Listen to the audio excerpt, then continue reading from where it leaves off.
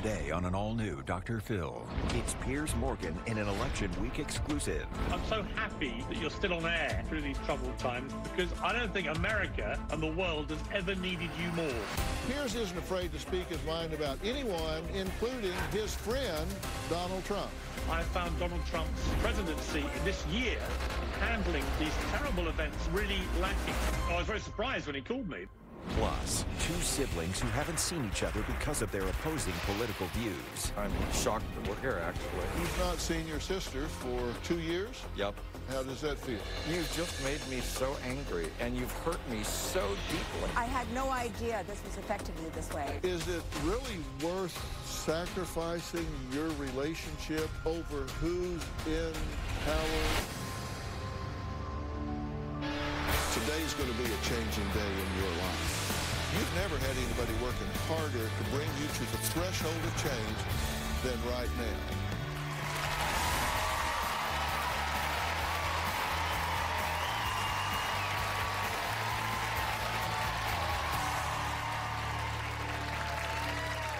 Well, boy, do I love today's show. Americans have been bombarded with nonstop stresses this year. A pandemic, quarantine, homeschooling, social distancing, a tanking economy, the killings of George Floyd, Ahmaud Arbery, Breonna Taylor, wildfires, children in cages at the border, Supreme Court drama, early voting controversy, and angry citizens protesting in the streets nonstop. This has not only been an unimaginable year, but also the most contentious presidential election in decades. And we're going to talk about it. Take a look. Unrest in America, from orderly protests to violent acts of rage. Anger over the death of George Floyd erupts across America. COVID is spreading faster than ever in the U.S., with the highest one-week average of new cases since the pandemic began. Fire crews are on foot trying to stop these flames from spreading. Hurricane-force winds have prompted urgent red flag fire warnings tonight in Southern California. Over 500 children remain separated from their families as a result of the Trump administration's zero-tolerance policy at the southern border. My body, my child! Our courts are not for sale! Senate Republicans have made history by confirming Justice Amy Coney Barrett to the Supreme Court. Her confirmation is the first this close to a presidential election. The coronavirus is changing when and how we vote, and that has launched an intense political and legal battle over the ballot itself. We will turn this city red! President Trump is deepening the threat of a constitutional crisis after the November election. He has refused to promise that he'll leave office peacefully if defeated. There are some questions about that ballot drop box that popped up in Canyon Country. The LA County Registrar says it is not official. The only way we're going to lose this election is if the election is rigged. Remember that. The NYPD put the finishing touches today on a plan to protect residents and businesses as the city prepares for possible election unrest. Some stores in Soho, hard hit last time, are taking no chances. Let's just be honest, 50% of the population is not going to be happy. Well, I want today's show to be a wake-up call for not just one side or the other, but for everybody, no matter which side of the political aisle you may be on. I want you to wake up to your own power, your own strength, your own resolve. We need to empower each other and become united again. My guest today says he wants the same thing, so much so that he wrote a book about it. Now, before we meet him, let's take a look at him doing what he does best. How dare you not go with the woke crowd? Let me tell you about the woke crowd. They're a very small number of people. There aren't many of them, but my God, they make a lot of noise. I can get enraged about all sorts of things. I wake up in the morning simmering, right? I read about vegan sausage rolls. I want to go nuts. I hate Google today. On the left, you had the old Google salad emoji, and there was an egg in it. So, because they don't want to upset vegans, Google has now removed the egg. How crazy the world's gone. Sorry. If you don't eat steak, I'm going to kill you. It's exhausting to be woke. because you have to think all the time the wrong thing about everything. What the world really needs right now is a female woke James Bond. What a load of horse manure. Why? This whole gender debate, to me, has got completely out of control. Kids identifying as gender fluid, non-binary. It is nonsense. You and I have talked about Trump for years. I think in this crisis he's been terrible, coming out with ludicrous, crazy theories about bleach, which he then claims were a sarcastic joke. And my problem about liberals today is they've become so illiberal, they're only interested in making other people agree with them and think like them. And if they don't, they no-platform them, they ban them, they cancel them, and it is utter nonsense. Well, joining them by Zoom from his home in London, please welcome editor-at-large of dailymail.com, host of Good Morning Britain, and the author of the new book, Wake Up. And I'm talking about Piers Morgan. Piers, how you doing? I'm so happy that you're still on air through these troubled times, because I don't think America and the world has ever needed you more. Well, thank you for that. And I agree there's a lot to be addressed right now. And in full disclosure, I want to say to everyone, Piers and I are very good friends. I consider him to be a dear friend of mine. We also work together on another show that I executive produce, Emmy-winning show, Daily Mail TV, now in its 4th season, and Piers is good enough to do some things for us on that show. The title of your book is A Call to Action. And it's Wake Up. And I have read this book cover to cover. Congratulations on this book. It is needed. It is on target. Why do you think we need to wake up?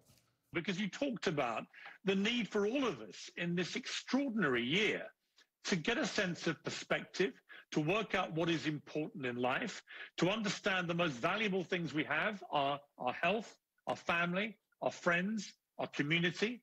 And to look at who has really, this year, I think, shown themselves to be very important in our lives. And that's the health workers, the care workers, the store workers, the people that take our trash away, the people that got us going and kept us going through the pandemic, through the lockdown so far. The book is really a clarion call from me, predominantly at my fellow liberals, because I identify as more liberal than not, but particularly the woke crowd, as I call them. These are the ultra-liberal people, or they claim to be ultra-liberal. In fact, they're very illiberal, and they have slowly gathered momentum and power, and they've done it through a very aggressive use of social media, and they really want to dictate how all of us lead our lives. And being woke originally was a good thing. It meant that you were socially and racially aware of injustice. But it's become an excuse to basically order people how to think, what to find funny, what movies and TV shows they should like, what haircuts to have, what clothes to wear, what food to eat, whether they should drink, and if so, how much, and what they should drink. In other words, every aspect of our lives. And it's developed this huge culture war that rages 24/7, again, driven by social media, that I think is really harmful to democracy, certainly not liberal. And that's why I say, let's wake up. Let's get our priorities right again. Let's go back to what is important in life and not what a small group of very noisy people on social media tell us is important. Well, you know, I watched this, and I've always thought about liberal, and I never talk politics here, and I'll argue each side equally, but I always thought about liberals as being very inclusive, just kind of everybody has a home here. But yet I now see this ultra left-wing group of, you call them liberal fascists, who are really a bullying crowd. And it is a small, highly vocal minority that's using social media to attack and dictate. And I think that's who you're talking about, right? Yes, and it's very damaging, because what it means is that people are more and more afraid to express an opinion. And yet the bedrock of any democracy, whether it's in America or the UK here, is that we debate things. You know, your show has been built around having honest debate about all sorts of stuff. You and I have agreed about things, we've disagreed about things, but at the end of it, we've stayed friends and good friends, and I value that friendship. What is being lost in this woke frenzy is that ability to have different opinions, to have a friendship group where people maybe support Trump, don't support Trump, like Joe Biden, don't like Biden, like vegan food, don't like vegan food, whatever it may be.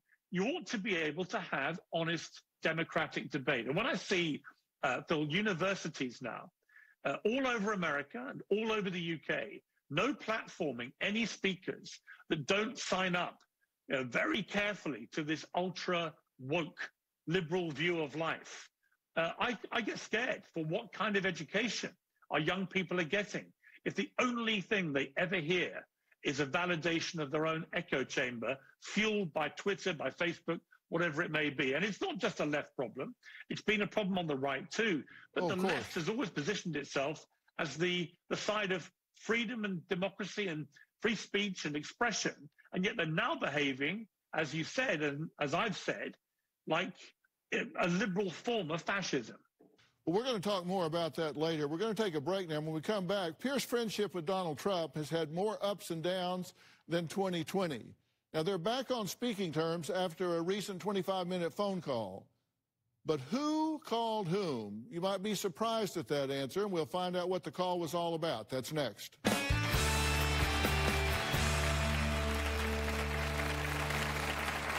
When this thing started, the president's job was to calm things down. Instead, he said, when the looting starts, the shooting starts. He said, Proud Boys, stand back and stand by. What was he thinking?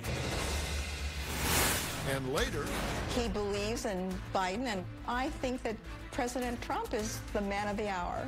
The difference in political views have damaged our relationship to the point where I just want to have nothing to do with her.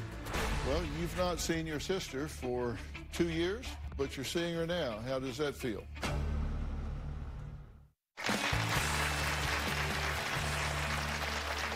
"2020 has been a year of unimaginable challenges. DailyMail.com editor-at-large Piers Morgan joins me from London and has written a book that I highly recommend called Wake Up. Now, Piers isn't afraid to speak his mind about anyone and everyone, including his friend, Donald Trump. He said, Proud Boys, stand back and stand by. This disgusting bunch of violent, racist bigots have now got that slogan on their website. What was he thinking? I'm basically, a liberal, right? I'm not a right-wing guy, I'm not a conservative. But when I hear you liberals say that he's the new Hitler, you completely lose me. He is someone I consider to be a friend of 10 years. I like him personally. He's an incredibly loyal guy if you're loyal to him. When this thing started, the president's job was to calm things down. Instead, he said, when the looting starts, the shooting starts. And from the moment he said that, there's been total carnage on the streets of America. What would your mother have made of her little boy, Donald, being the guest of honor at Buckingham Palace? You were unusually well-behaved last night. Well, I have great respect for her. And yes, I think I'm on good behavior most of the time. Coming out in his car today, what gesture is it to the security detail? What gesture is it to their families that the President of the United States puts their life at risk like that? The message is, if you've got coronavirus, get out in your car and go for a joyride. Well, Pierce said on Fox and Friends, and he made the statement to Trump, if you'll refollow on Twitter, I'll give advice on how you can win the election. So did he refollow you? He did not refollow me. He did actually tweet about my book, which was very nice of him. Right. But it was interesting. He was watching Fox and Friends when I called him out, and that's why he rang me. And I was sitting at home, and the phone goes. It's the White House switchboard, and they put me through to the President of the United States. And I've been very critical of Donald Trump this year, of his handling of the pandemic and also of the aftermath of the appalling killing of George Floyd. But I consider myself to be a longtime friend of the president. And I've always believed that my job since he's become president is to be a critical friend. In other words, to say when I agree with him and say when I disagree with him. I think, frankly, all friends should be like that. Here's a headline I think he responded to. And this was a quote, "Shut the blank up." So you called him out in the boldest of fashions, and he unfollowed you right after that, correct? He did, and so I was very surprised when he called me. But we had a cordial conversation. It went on for nearly half an hour, actually, so a week ago on Saturday. He was very bullish about his election chances, but we also had a chance to discuss his style. And I said to him, whether you win or lose the election, Mr. President, can I just say that the one thing which is a real fault line throughout your presidency is that because of your need to always be the strong, tough guy, which is something I know he feels he has to do, you've forgotten how to be empathetic. And showing empathy as a world leader isn't a weakness. It's actually a great strength. What America needs from any president, whether they're Republican or Democrat, is a big wrapped arm around the country to say, I get it. I know you're suffering. I'm going to do everything I can to help you. And I'm afraid that even though I'm a friend of his, I've found Donald Trump's presidency this year in handling these terrible events that have gone on, really lacking in that empathy. And I think that's been a great shame. And when you said that to him, by the way, where were you when he called you? I was in this very room, actually. I got a call. It was the White House switchboard saying, I recognized the number, saying, Mr. Morgan, are you available to speak to the president? I toyed for a moment to say, actually, I'm busy right now. I'm watching the football. But I quickly said, of course, I'd love to. And then on came that familiar voice. Right. And when you told him what you said about you need empathy, it's not a weakness, it's a strength, what did he say? He listened. He was respectful to what I had to say. I have to say I didn't in the following 10 days see any evidence of him pivoting to be more empathetic. We saw a string of rallies in which he was still the big, strong man, tough guy image that he wants to propagate. But I really think he can have it all in that sense. You know, you want strong leadership, but you also want somebody who at least shows the people who are losing loved ones. They're losing their livelihoods. They're fearful for their money, for their families, for their kids, for putting food on the table. They want to know that the White House and the man or woman who is presiding over the presidency really understands what's going on. Well, this election in particular has divided families across the country like no other. Now, I'm adding two guests who are siblings and haven't seen each other for 2 years because they're opposing political outlooks. They'll be seeing each other for the first time on this stage, and Piers and I are going to have some comments for them right after the break.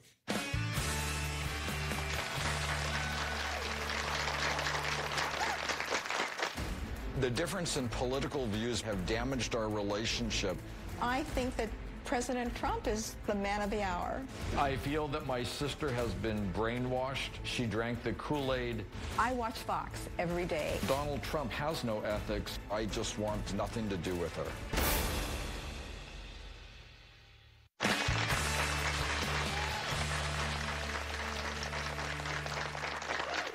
We're talking today about how the events of 2020, in particular the presidential election, have created disorder and division in our country. Now, my special guest today, editor-at-large at dailymail.com, Piers Morgan, has written a revealing book all about the daily social and political chaos Americans have dealt with since January, titled Wake Up.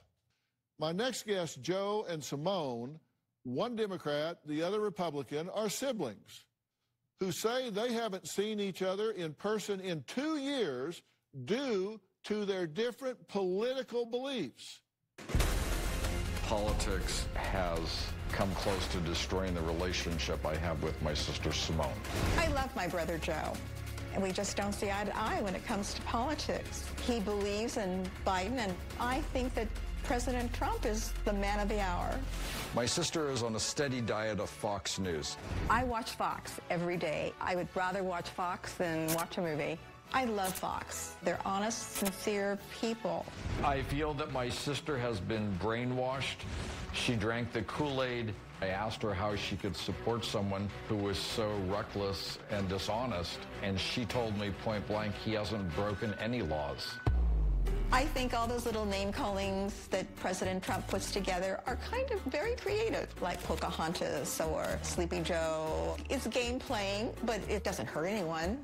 Growing up, My impression of my sister was that she was a liberal. She had gay friends, and this is a very close subject to my heart because I'm a gay man. My brother Joe, he's homosexual, and I think that's part of his reason for wanting to gravitate towards a more progressive type of environment. He is not open to other views. He's really been indoctrinated by the media that is so hateful against Trump. This is my Trump mask. And I love it, because wherever I go, people ask me, oh, where did you get that? Donald Trump has no ethics or moral fiber. When I heard the Access Hollywood tape and they talked about grabbing women by the I was shocked. I've been around for a long time, and guys will be guys. If Dr. Phil can bring my brother to the realization that even if our politics are different, we're still brother and sister.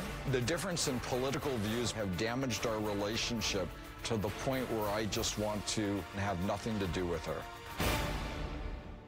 Joe, how are you, sir? Great. I'm Have a seat. Shocked that we're here, actually. Well, you've not seen your sister for 2 years? Yep. But you're seeing her now. How does that feel? Well, I love my sister. Right. How's it feel to see your brother after 2 years? It's a little weird, because I didn't realize that we had this kind of problem. It just didn't occur to me that you've taken it to this level. I mean, it just doesn't seem like the fact that we are brother and sister, and we've been together for so many years, and we've gone through our ups and downs, I know, but this is a totally different situation. I mean, I can't believe that I antagonize you so much. It's not a matter of antagonizing me. I feel disappointed. I feel betrayed. I have to tell you a little bit about our history. My mother had me when she was 47 years old. My mother and sister are both Holocaust survivors. My mother was starting a new family, and she almost lost her life giving birth to me. So as a baby, I imprinted on my sister. So I have these dreams where it's you and it's mom, and I wake up and I'm confused. I don't know, was I dreaming about my mother or my sister?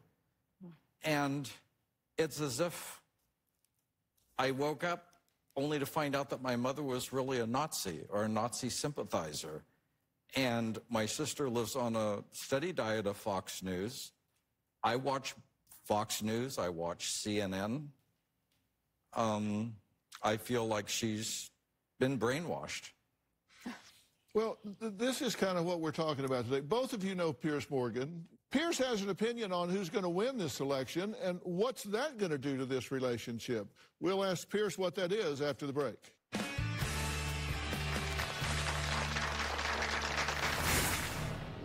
I wonder if, regardless of who's in power, if at the end of 100 years we are where we are, is it really worth sacrificing your relationship over who's in power at a given moment in history?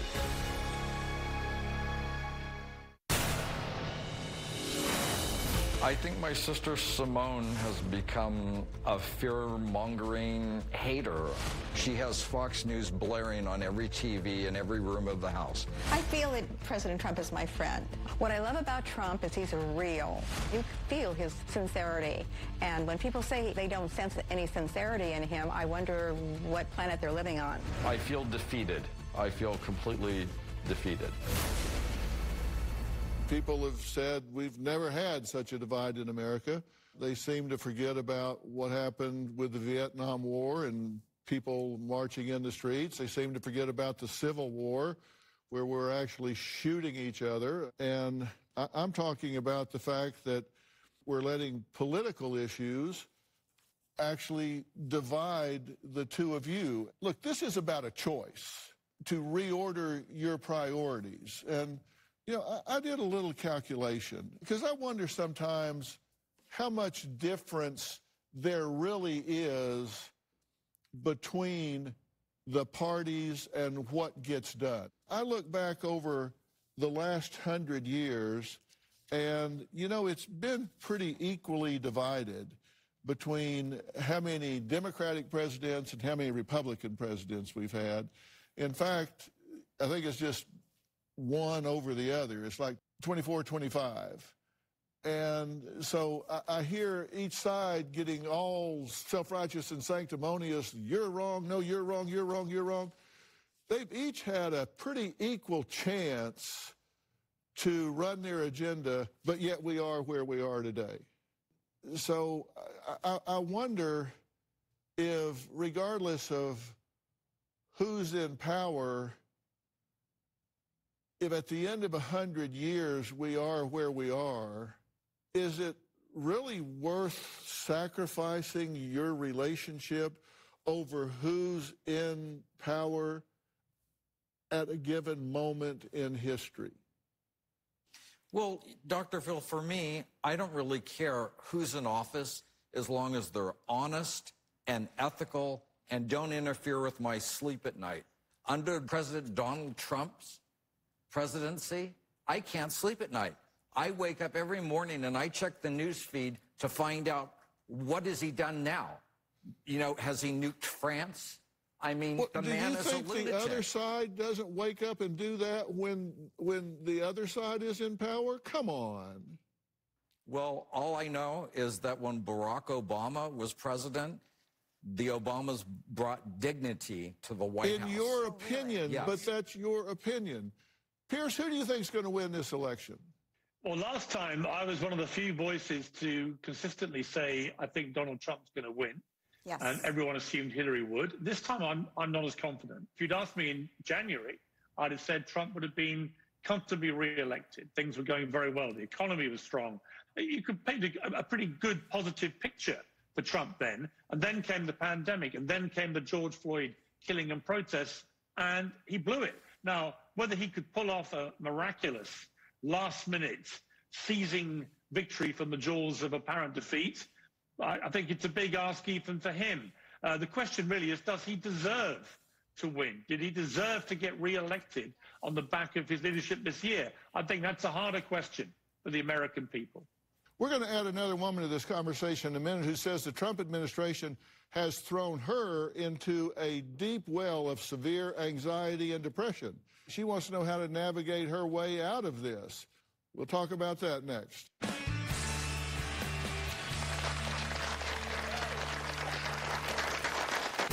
I went to bed thinking Hillary had won and woke up to find out that Trump had won.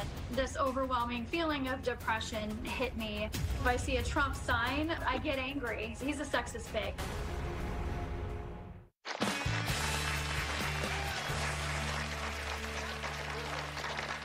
I'm still joined by broadcaster and DailyMail.com editor-at-large Piers Morgan, whose new book, Wake Up, looks back over the past year where political and social turmoil have abounded. Now, my next guest, Alex, reached out to me because she says her power, strength, and resolve have been replaced with depression, anxiety, and rage after 4 years under the Trump administration. When I first heard that Donald Trump was running for office in 2016, I thought that it was a joke. I went to bed thinking that Hillary had won and woke up to find out that Trump had won. This overwhelming feeling of depression hit me. I remember crying and crying. It's hard for me to believe that somebody would vote for someone like him. If I see a Trump sign on the road, I get angry. I feel a lot of hatred. Even though I was raised in a Republican Christian home, I voted for Obama his second term. I voted for Hillary in 2016. I feel like everything that I was taught as a child, I feel like I was lied to. I was abused as a child, and when I see Donald Trump, when I hear the things that he says about women, it triggers that abuse for me. Honestly, he's a sexist pig. When I hear Trump's voice, when I see his face on TV, it physically makes me sick. I don't really have a core group of friends anymore because a lot of them were Trump supporters. Donald Trump being in office caused me to rely on anti-anxiety medication every single day.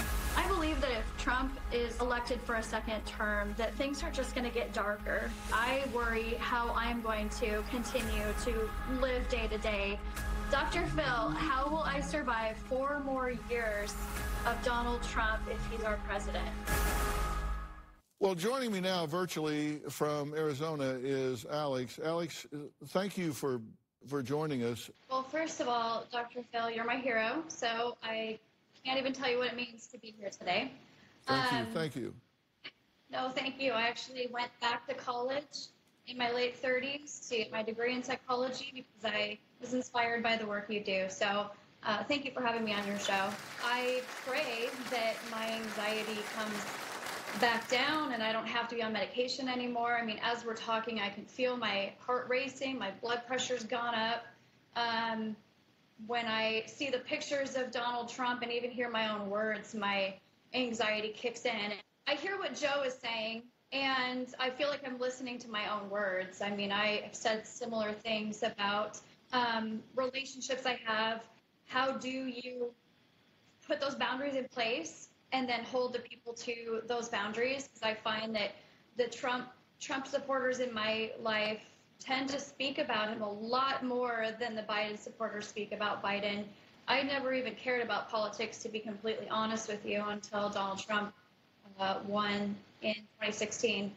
Well, Pierce, does it surprise you that there's that much turmoil that Joe and Alex are saying that this has become so personal that it has actually affected their mental health on a day-to-day basis to the point of disrupting their quality of mental and emotional well-being? It's the self-righteous element on both sides, where it's not just enough to have an opinion. You have to have a view that your opinion is the only one that's allowed. And I think if you then have that view and you see other people expressing different opinions, it sends people slightly nuts and they get hysterical. And I'm like, calm down. And later, you've just made me so angry, and you've hurt me so deeply. Have either one of you heard anything I've said about spending time together and not talking about politics?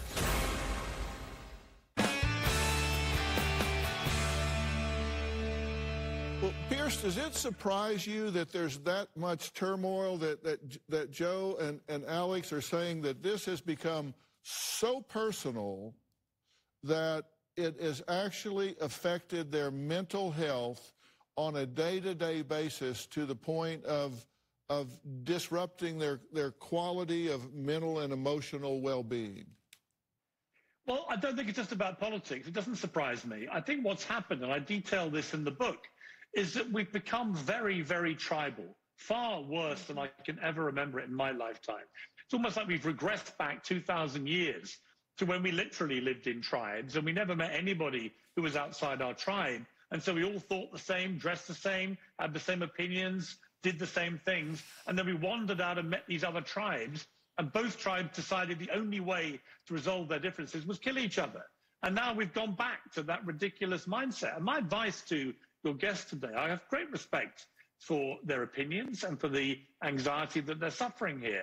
But people need to be less self-righteous about their own opinions. It's fine to have your opinion, but it should be fine to respect other people's opinions and to challenge them and to argue and debate, but not fall out with people. And I think it's the self-righteous element on both sides, where it's not just enough to have an opinion. You have to have a view that your opinion is the only one that's allowed.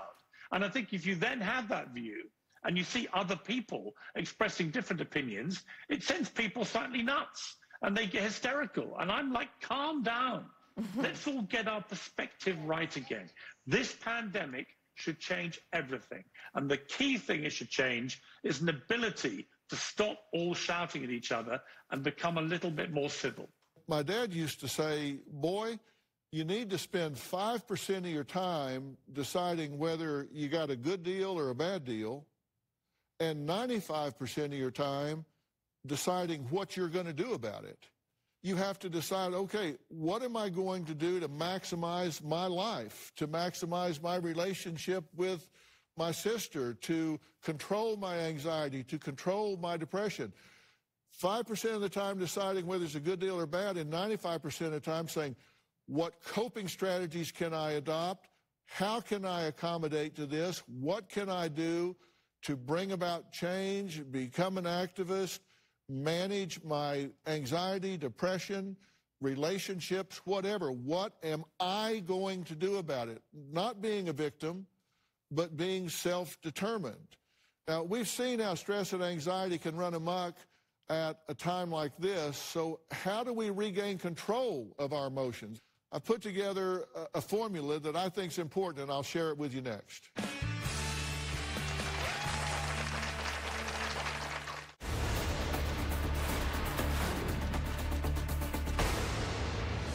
Years ago when I went to her house, and she's like, come down, sit on the couch next to me, let's talk. I sit down on the couch, Fox News is on. I'm like, can we turn this off? Oh, wait, I want to listen to this. And it's that god-awful Judge Janine. Yeah, tape it and play it later. Now, have either one of you heard anything I've said about spending time together and not talking about politics? This is your sister, and you're going to feel really happy if you spend some quality time with her and don't talk about politics. You'll appreciate spending some time with her. I'm willing. I'm totally willing. I don't have to talk about politics. But really, You've just made me so angry, and you've hurt me so deeply. I just... You have hurt to me. begin with, I had no idea this was affecting you this way. You're painting her with the Trump brush, and she's not Trump. She's your sister. I begged you to turn the TV off so we could have a conversation, and you just won't do it. I'm saying,